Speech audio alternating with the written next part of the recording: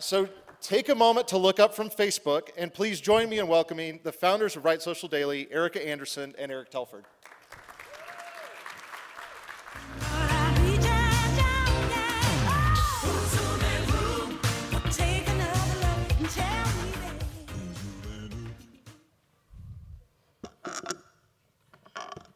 Great. Well, thank you, Alan, for that wonderful introduction. It's always fun when you're out at a bar to get a call from your parents saying, the neighbors just called and said you're the second worst person in the world. We're so proud of you. Just fix this microphone for taller people here. Well, thank you so much, Alan. Thank you, Jennifer, and thank you to the Steamboat Institute for having us out. Our colleague, Bill Murphy, who does Right Social Daily with us, was going to be joining us. Unfortunately, had a personal situation arise and was unable to make it, but don't worry, Ericka and I are twice as fun, so you will be well served. I'm Erik Telford with the Franklin Center, as Alan mentioned, and pleased to be joined by Ericka Andersen. As Alan pointed out, we run Right Social Daily. You can go to rightsocial.com, and our Twitter information is up there as well, so we wouldn't be doing our job if we didn't ask you all to follow along. We'll talk a little bit about that at the end and what we do, and if that's something that you're interested in getting involved in. Just really quickly to get a read on the room, how many of you are on Facebook? That's very good. How many of you are on Twitter? How many of you have a blog? How many of you are on YouTube? Have your own channel? How many of you have a kid or a grandkid who shows you how to do things on your computer? Wonderful. Well, the hardest part about presentations like this, and the point that we want to make, is ultimately how everyone in this room can make a difference. And so if you're afraid of technology, don't be. There's so many things that we can do to help you, and there's so many things that aren't that high of a bar that can allow you to have a huge impact. That's what we're going to talk a little bit about today. If you want to learn how to use these tools, and you're a novice and you want to get involved, it's always harder to delve in and teach those kinds of things here. So we've got a stack of business cards. We both have associates back at our offices who can send you resources or guides, or even get on the phone and walk you through signing up if you're not involved or engaged. But our goal today is to talk a little bit about some case studies that show the impact of online tools and how it's transforming our political landscape, and talk about some effective strategies that everybody can get involved in. So with that, I want to talk about a major challenge that we face as a nation with the rapid decline in the mainstream media. However, from our perspective, this is a huge opportunity. This is a study conducted by the American Journalism Review that shows a 30% loss in the number of reporters covering state-level politics from 2003 to 2009, as mainstream media is bleeding profits and laying off reporters left and right. They can't afford to support journalists who can tell us what's happening at our state capitals. Now, we know that the biggest threats to our freedom and prosperity occur when nobody's paying attention. It's at the local school board meetings where the media doesn't bother to show up and report on it. It's in those committee hearings where nobody's there to tell us what decisions are being made. The ironic thing about this study, as you can see, it ended in 2009 because they ran out of money to continue the study. The larger point here, though, is that old media is dying. Of course, it still has a lot of sway. It can't be ignored. But when you look at radio, newspapers, TV, they're on the decline. In digital tools, all of the resources we have available online are vastly increasing in influence. We're facing a major paradigm shift. The way that we consume and use information has fundamentally changed in the digital age. Never before have we had so many tools at our disposal, and studies show a major loss of trust by the public in mainstream media institutions. People don't trust what's being reported on TV or in their newspaper anymore. What people do trust is what they hear from their friends. And I'm sure many of you see this if you go on Facebook or on Twitter, or what your friends email you. That is where people are getting their information now. And it's a very self-selecting media environment. We decide who we follow on Facebook. We decide who we follow on Twitter. And so the connections that you have the ability to influence them. And in fact, I think a responsibility to make sure that we get the right information out to the public in an effective way. I think the other aspect of this is that when you look at old media, TV, radio, print, you could get angry and write a letter to the editor, but they would decide if they published it or not. You could get angry and call talk radio, but there's still a producer there deciding whether or not your call makes it through. You could call the TV station and tell them to cover a story, but they got to decide. There's nothing standing between you and your ability to get a message out using these online tools, and that's why we see them as so successful and so effective. And in fact, if you write that letter to the editor, you have to read the article, go to your computer, type the letter to the editor, and send it to them. Right now, you can act as soon as you get the information. You can tweet it out, you can share it on Facebook, you can email it to people. You can be an activist or an information sharer right at the moment you're consuming the news. There are 3 important areas that we're going to touch upon today that we think you should at least be aware of. Now, you don't have to be somebody who sits behind your computer all day being an online activist or helping on any of these fronts, but I think you should at least be aware, whether you're a donor, an activist, a supporter, an elected official, a candidate, if you work at a nonprofit, you should know that the impact that these tools have and the importance that they hold when you think about strategies or you think about ways not just for yourself to get involved, but for those organizations and other efforts that you're aligned with. So we want to talk about politics and advocacy. We want to talk quickly about campaigns and elections and the shifting tide of media and journalism as well. Biggest thing I get when I talk to people about this topic is, okay, so you're on Twitter, you're on Facebook, you have a blog, you're preaching to the choir, you're talking to a small bubble of people, doesn't actually make an impact. I hear about things like Obama's big data, and that's what makes the difference. I want to give a few examples that I'm sure you're all familiar with that would never have been possible before the advent of the internet. How many of you remember Dan Rather? We can now call the former anchor of CBS Evening News because of a report he ran on President Bush's National Guard service during the 2004 re-election campaign. The mainstream media picked up this story well beyond CBS, and it became a major issue in the campaign. And a conservative blogger posted the documents that Dan Rather had used as the basis for his story. And it was actually, I think, a typewriter expert in Montana who looked at the documents and said, the typesetting used to create these didn't even exist yet in the year they were supposedly created. Commented on the blog, the blogger picked it up, forced the mainstream media to cover it, which forced an investigation that led to Dan Rather's downfall. Never would have, could you imagine somebody calling CBS News saying, I'm a typewriter expert in Montana, and I've got to tell you something about Dan Rather? I don't think it would have made it up the food chain. George Allen, how many of you remember former Senator George Allen from the state of Virginia? He was headed toward what looked like a landslide re-election to his U.S. Senate seat in 2006, and in fact, many thought he was the leading contender for the U.S. Republican presidential nomination in 2008. That was until a video tracker following him got on his nerves so much that he pointed to the guy and said, and Makaka's here, he's been following me to every event. He claims it was a term he made up at the seat of his pants right at the moment, but liberal bloggers found an ancient Moroccan racial slur that apparently is associated with that term. It became the defining issue of the remainder of his re-election campaign. Sad thing is, George Allen could have stayed in bed during his whole re-election campaign and been handily re-elected, and unfortunately he didn't. But this YouTube moment brought down his political career. Below him, Van Jones. Do you remember Obama's green job czar? Van Jones was a prominent official in the Obama administration who wasn't really properly vetted, certainly not by the media, but wielded tremendous influence. Activists across the country, citizen journalists, bloggers started to uncover all of this information from his past, his involvement during the riots of Rodney King in LA and him being in prison, saying that he's a socialist, and had actually said that these green energy initiatives are a tool to redistribute wealth to impoverished African American communities. It wasn't reported by the mainstream media. It started picking up traction online. Glenn Beck picked it up. The first story the New York Times ran was Van Jones resigns. Before that, they didn't even touch it. Never would have happened in the age of just the mainstream media. In the top corner, former Congressman Bob Etheridge. 2010 was a major year for Republicans sweeping control of Congress. But Bob Etheridge was considered probably the safest Democrat incumbent in the country in a rural North Carolina district. In fact, the state Republican Party wasn't even going to put up a nominee against him.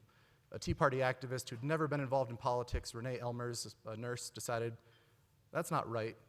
Everybody deserves a challenge. I'm going to run against my congressman. And thank God she did.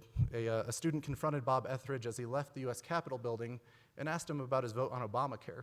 And rather than responding, he grabbed the student by the arm and started twisting it.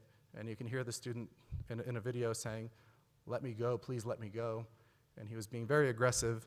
Anyway, the video went viral, and that is why he is now former Congressman Bob Etheridge.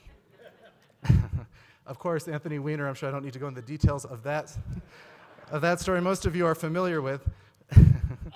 But that was something that happened going into a Memorial Day weekend where most of the media was probably off at the beach enjoying a holiday.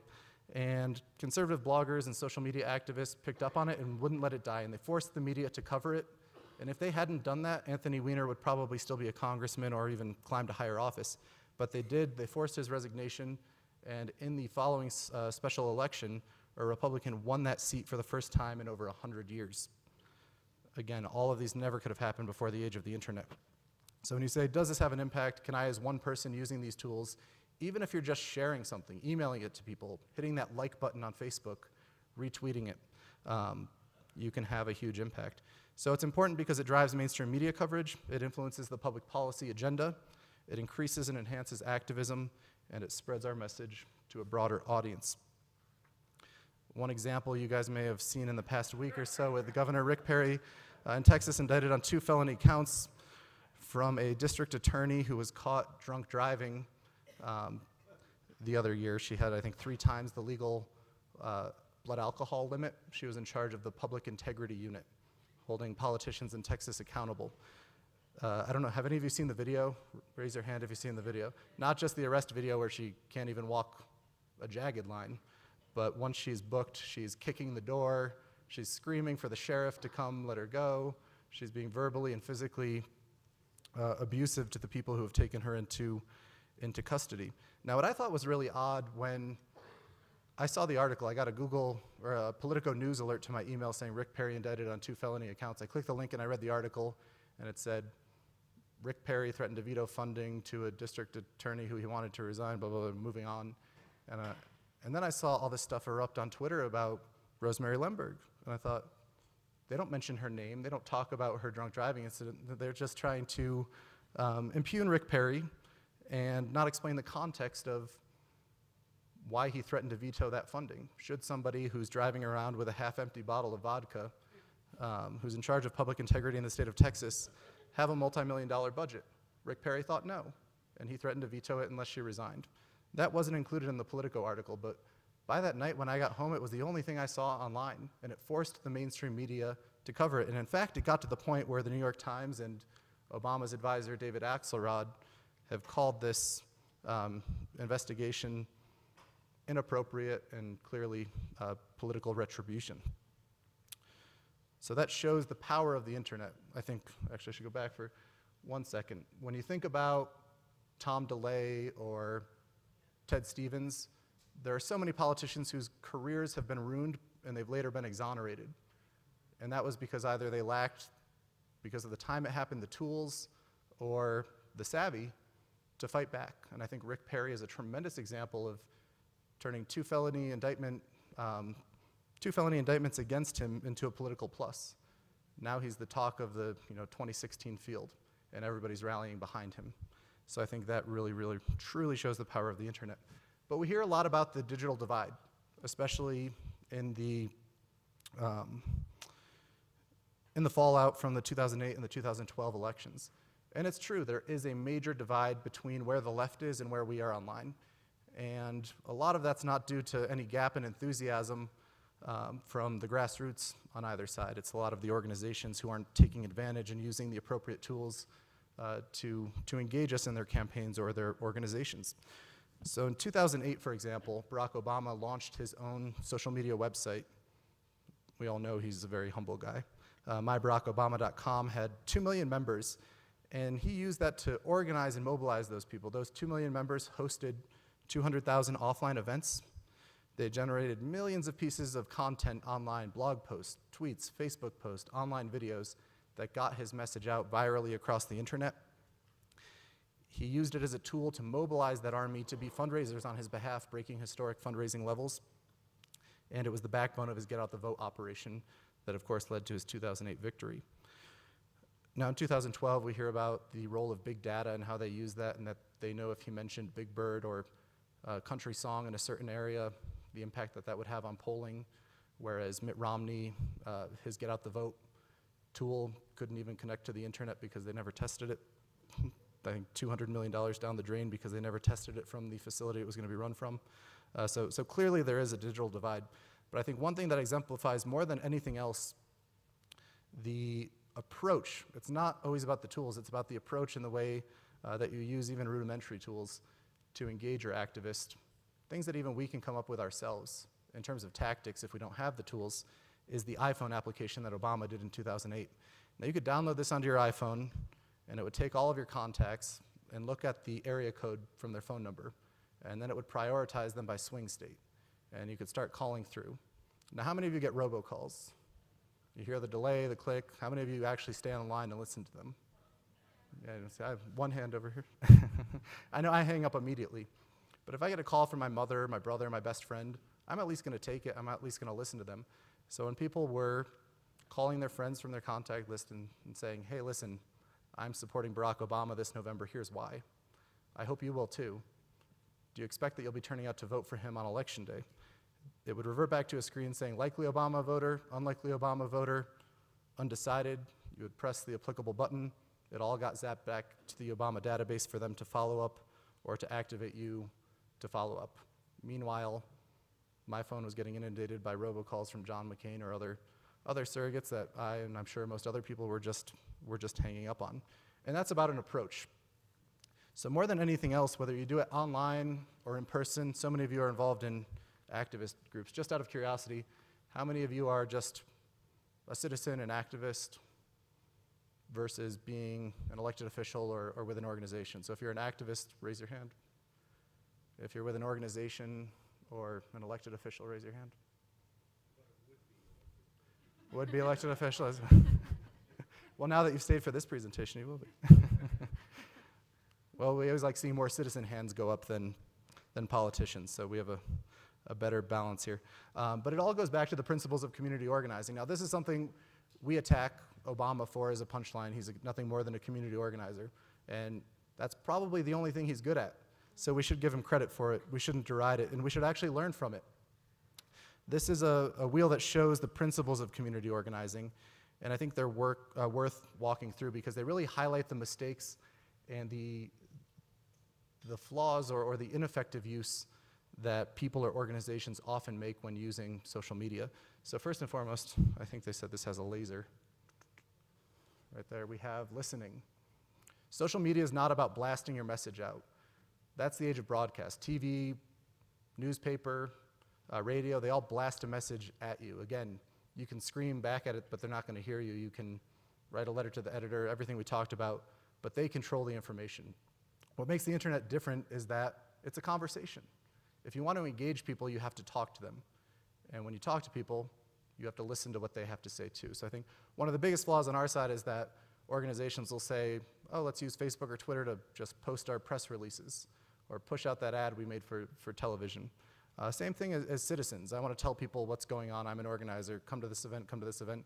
You've got to listen. You've got to ask questions. You've got to engage them. If you want people to take time to get involved, take time away from their families, their businesses, their jobs to get involved, you've got to make them feel part of a community, and that requires you to listen. And you'd be surprised what you would learn.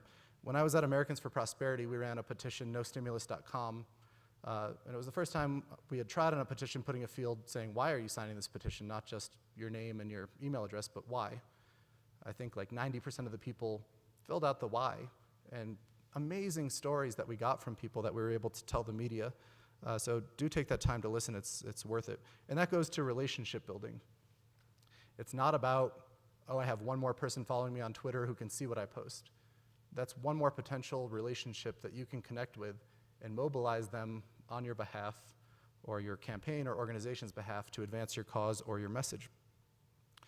Challenge. A good example of this, I think, is the Scott Brown Senate race, not the current one, but when Ted Kennedy passed away and people thought a Republican will never win a Massachusetts Senate seat. But there were people who stood out and said, why not? Let's do this. Let's rally people across the country. Let's donate money. Let's send buses there and send volunteers. If we didn't have people who stepped out in front and challenged people to do more than they otherwise would, we would never win. And so I think it's so important that we remember to always challenge people. And then that goes to action. Give people things to do. Don't just say, be angry about Obamacare. Be angry about Obamacare, make a phone call. Here's the phone number to the US Capitol switchboard. Be angry about Obamacare and turn out to your representative's district office. Give people things to do, and you'll be amazed at what they will do for you. I used to, when I started working in new media at AFP, complain to our fundraiser, why don't people give us more money to do stuff with the internet? It's so important. We need more resources. And he said, Eric, donors don't wake up every day and say, how can I help Eric? You've got to ask people. If you're an activist, if you want people to vote, if you want people to make a phone call, you've got to ask them to do it. Evaluation and reflection, and I think that goes to listening too. Take time to step back. Is what you're doing effective? Are you getting input?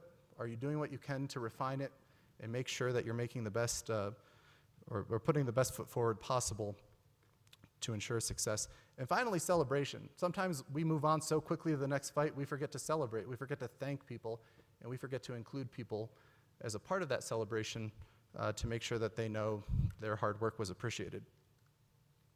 So I want to quickly move through here so we can get to Ericka in just a moment, but how do people and organizations influence policymakers with digital media? When I used to work for Americans for Prosperity, we did a survey in Illinois, and it said that the average state legislator would reconsider their position on a given piece of legislation if they got 17 phone calls from constituents. Only 17. Now, that was a few years ago. Things have changed. Tools have made it easier to contact them, and perhaps it takes more than that, and especially if we think at the federal level and the number of communications they get, probably takes a lot more. But the great thing about the internet is that so many elected officials run their own Twitter accounts, manage their own Facebook page, that they don't just get the tally from their staff about how many phone calls or how many emails came in on a given issue, you're actually reaching them directly. And some case studies that point directly to that. I kind of have Texas and Georgia here, which is a tale of two states. Both Texas and Georgia politically are very red. Republican-controlled legislatures, Republican governors, Republican congressional delegations, and majority Republican voters in both states. When it comes to new media, however, Texas, at least until recently, was actually a very blue state, and that was because of a blog called the Burnt Orange Report. And it was run by a few guys who would go to the state capitol and live blog what was happening during legislative session, or stay at home in their mom's basement, probably, watching the state level equivalent of C-SPAN, blogging about what was happening. And when I was organizing an event there once, I had the opportunity to meet with the Speaker of the State House, who said, sadly, it's gotten to the point where as public policymakers, we're not engaging our fellow lawmakers in debate on issues. We're getting in an argument with a liberal blogger up in the gallery. And if you look out across the chamber, almost every member has their computer screen open to this blog, and they're reading what this person thinks of them while they get up and talk. The ability of one person to even just be a distraction to that level in one of our largest states' legislatures is incredible. Same thing in Georgia, still a red state, a conservative blog called Peach Pundit. Same effect. If you look across the legislature, there's actually a picture of all of their computer screens open to that blog. It happened in Virginia. There's a blog called Not Larry Sabato. You know, the political commentator on TV, Larry Sabato? Well, this is not him. And this blogger was upset with the way one of the lawmakers voted.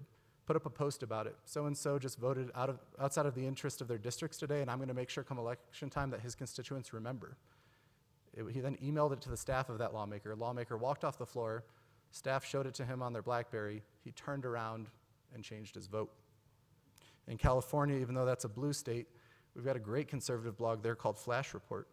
And the ability of him to put up a post and change the minds or votes of elected officials is absolutely incredible. So don't think that you can't make a difference. And in fact, at the federal level, here's a great example from January of 2012. I don't know how many of you remember SOPA PIPA. It was a debate about online intellectual property protections. And there were a lot of major free speech concerns that arose and some other issues of it not being well thought out legislation. And so you can see from the Twitter officially sent out a tweet on their own saying 2.4 million people put out SOPA-related tweets from 12 a.m. to 4 p.m. that day. So within one day, you have, and these are just a couple examples. When I went online to get these graphics, there were dozens. Lawmakers who were not only stating that they flipped their position on the bill, but actually people who sponsored the bill saying, I'm withdrawing my sponsorship of the bill. Orrin Hatch withdrawing sponsorship of the bill. Harry Reid, in light of recent events, I've decided to postpone the vote. Marco Rubio flipping, Roy Blunt, dozens of others. So these are I think, examples at both the state and federal level that people can have an impact. If you're just one of those tweets, you're doing your part. You don't have to be somebody who sits there and does it 8 hours a day. Okay, I've got like two more slides, then I'm done. So it's transforming the way we communicate with policymakers, candidates, and the media, and how they communicate with us. Jason Chaffetz, a congressman from Utah, lives in his congressional office. Every week he sits at the end of his cot and gives a cot-side chat to his constituents about what's going on in Washington, bypasses the mainstream media, gets his message directly to the public.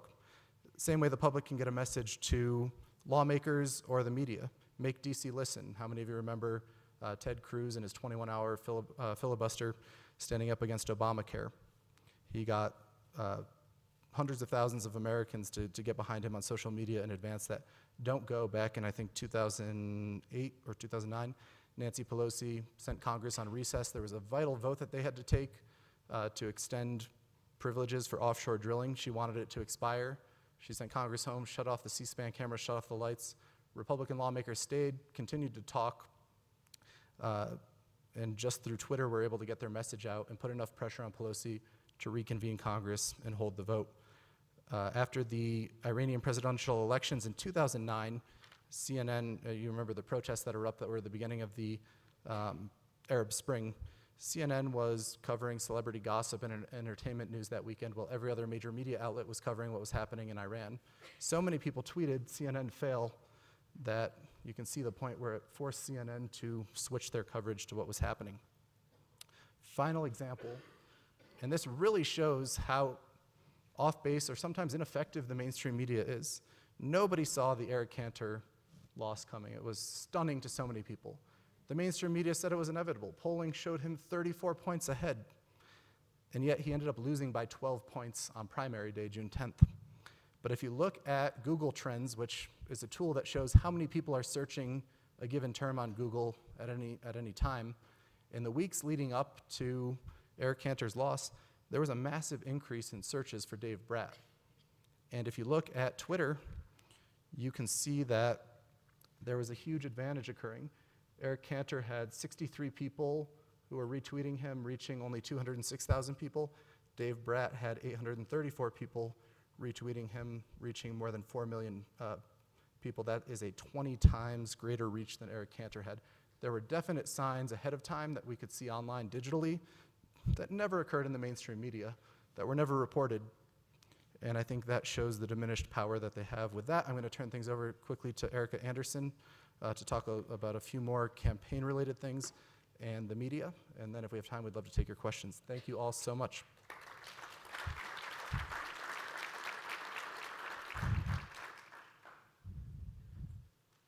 I think I just turned it off. No.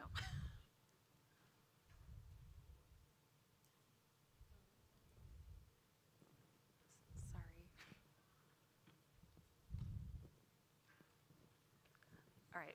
All right. Talking about the campaigns and candidacy aspect of this, I wanted to talk a little bit about how the issue of announcing your candidacy has changed. In the past, and still a lot of candidates actually do this still, announcing your candidacy included drafting a press release, blasting it out to reporters, holding a conference call, and then maybe as an afterthought, sending an in case you missed it email to bloggers. Bloggers were not a priority.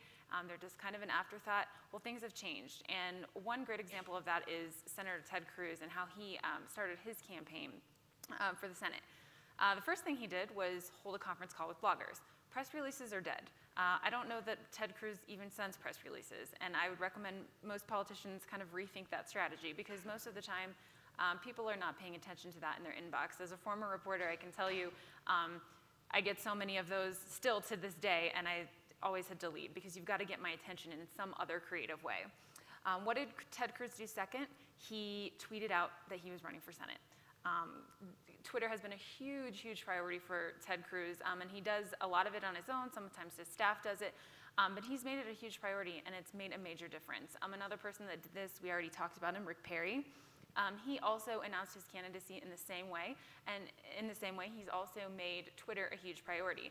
And if you look at it, Ted Cruz and Rick Perry are two of the most popular people in the Republican Party right now, and that's not an accident. It's because they've made new media, Twitter, social media, and all of these platforms, bloggers, they've made them a priority.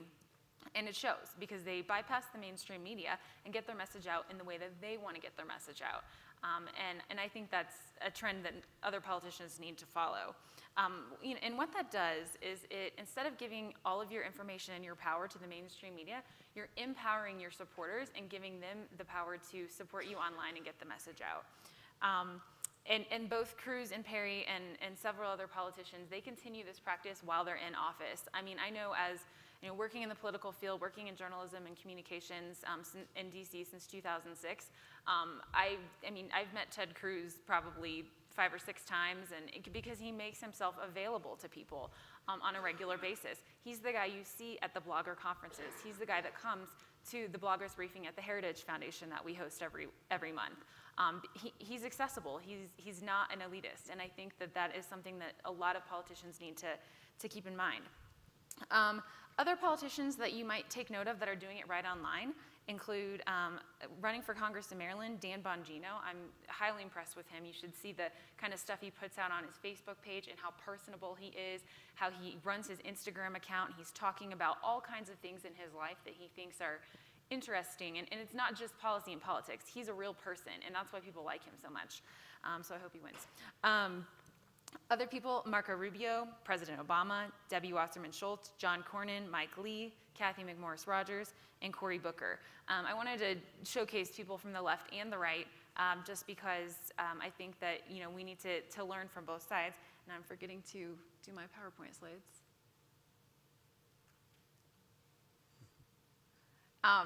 Sorry. So those are people you want to look to. Now, in addition to the changing landscape for how politicians announce their candidacy and run their campaigns, the media is completely diversifying, and that's something that we really need to pay attention to. The nation's leading newspapers, they decrease in readership every year. The New York Times, the Wall Street Journal, every single year you see their reach is going down. And that's because we're seeing the rise of all these other websites that are bringing information. People are consuming news in a different way these days. People are watching less television and consuming more news than on their devices on different websites. And the American Press Institute study actually said that Americans prefer different reporting sources for different subjects. So someone's not going to go to one place to get their news on every subject. That's why we have a lot of specialized websites, and that's due to a lot of citizen journalists, bloggers, and people that have created these new platforms that specialize in information and have become really important. A Pew Research study also showed that the growing digital news world is largely comprised of hundreds of smaller sites that are working to fill the gaps left by legacy reporting.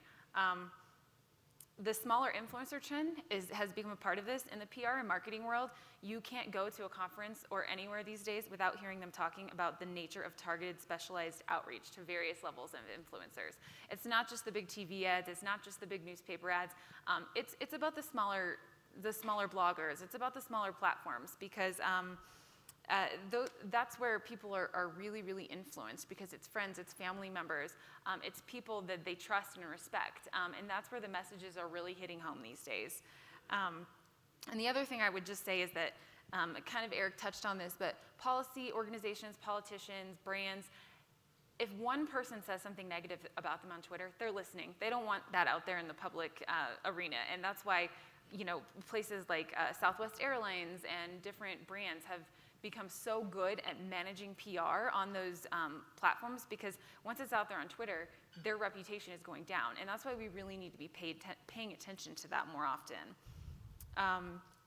A study between Stanford and Facebook shows that your social media audience is actually 4 times larger than you think it is. So whereas you might think that you don't have a lot of people listening to you, it really multiplies on social media, because even if you're just sharing it with your 50 friends on Facebook, every action that they take, if they like it, if they share it, if they comment on it, that actually is multiplied into the feeds of the friends that they have that you don't have. And there's just so much more potential than you think there is, which is why I wish people would realize how important it is that they use these platforms for themselves and to get the information to the bloggers and the websites.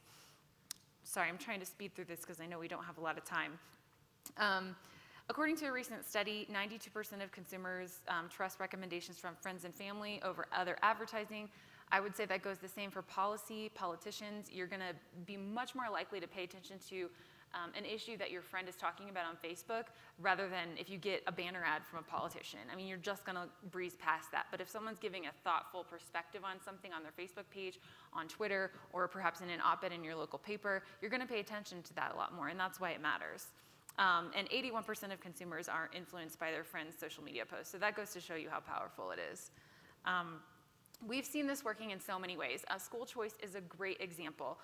There were a ton of smaller voices working tirelessly to make it known how important school choice is and how kids are hindered by it if they don't have it. And what do you know? School choice is thriving across the country now. People have become knowledgeable about the negative consequences of Common Core. There were 2 movies made about the school choice and movement. And it's people on the right and the left coming together. And I think it's just such a powerful example of how smaller voices made a big difference.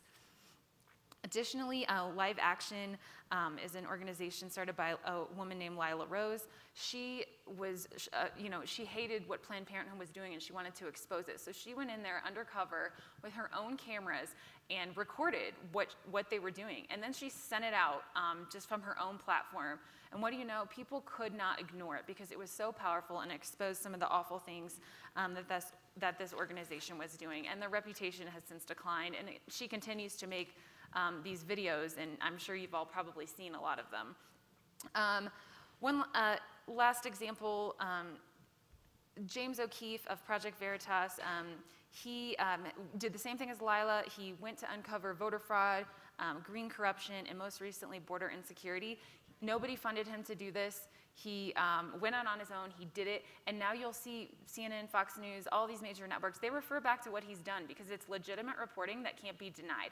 And he did that on his own without anyone telling him, like, hey, we're gonna pay you to do this. He just did it. And there are so many other bloggers and journalists out there, or citizen journalists out there doing that now, and it's really important that we empower them and get them the information that they need. And coming to a close here shortly, the Rise of Right Center of Right Sites. Here at the Heritage Foundation, we've created the Daily Signal. There's also Rare, IGA Review, Breitbart, Free Beacon, Daily Caller, The Blaze, and many more. For a long time, all conservatives had was Fox News, but that's changed. These websites, I can tell you, I look at the traffic numbers, they're off the charts. I mean, millions and millions and millions of people are going to these websites every month, and people are getting information that they wouldn't have otherwise gotten. And I can tell you at the Daily Signal, we pride ourselves on reporting underreported stories, and we think we're doing some really important work, just like a lot of these bloggers and citizen journalists do. Last example I'll give is there are some influencers, they don't have blogs, they don't have major websites, but they're making a name for, oh, sorry, yeah. It's hard to do 2 things at once. They're making a name for themselves just on Twitter. Holly Fisher, she's known as Holly Hobby Lobby. Many of you probably saw this picture. She posted a picture of herself holding a gun and a Bible in front of an American flag. She was just being, hey, I'm patriotic. Well, a liberal, took the picture and they started calling her the American Taliban and putting it up next to this picture of this soldier. Obviously, that was a little disturbing, but Holly fought back. Conservatives on Twitter fought back for her. She went from 30,000 to over 50,000 Twitter followers within like 2 weeks, and she has just had she's made such a difference in getting the message out for conservatives. And I was so intrigued that I asked her to come to Heritage next week and talk to us all about how she's doing it. So you can actually tune into that live online next Tuesday at noon if you're interested. So to close on this, Eric and I are working with all of these bloggers and influencers every day through our work with rightsocial.com and just through our work with Heritage and the Franklin Center. And if you want to learn more about these individuals, making sure that they're heard and making sure that your messages are getting to them as well, we'd love to talk with you. Please feel free to get in touch after the conference. Here's our information if you want to get in touch with us. Twitter is an easy way. We don't even have our email up there because that's so old school. So that's pretty much all we have. I don't know that we have time for questions, but. And I would just say if you want to get involved, if there's no time for questions, we'll be around for a while, but If you want to learn more or get a hold of resources to learn how you can get on Twitter, get on Facebook, start a blog, if you need help with anything like that, let us know, and we'll give you our contact information and have somebody back at our offices help you out. Oh, we'll be at the margarita party too. And again, just the main takeaway, even if you just forward an email or hit the like button or the retweet button, you have no idea how big of an impact that is. Think of the 63 people for Eric Cantor versus the 860 people for Dave Bratt, what a difference that makes. One thing I forgot to mention that I'll close with, at AFP, we one time were promoting a live webcast, and we had an email list of 1.3 million people, and we sent one link to them to see how many viewers it would bring. We sent another link to an email list of 100 of our top allies on social media, people who would do anything we asked them and had a large following, and we got 3 times as many viewers from sending an email to those 100 people than we did from an email to 1.3 million people.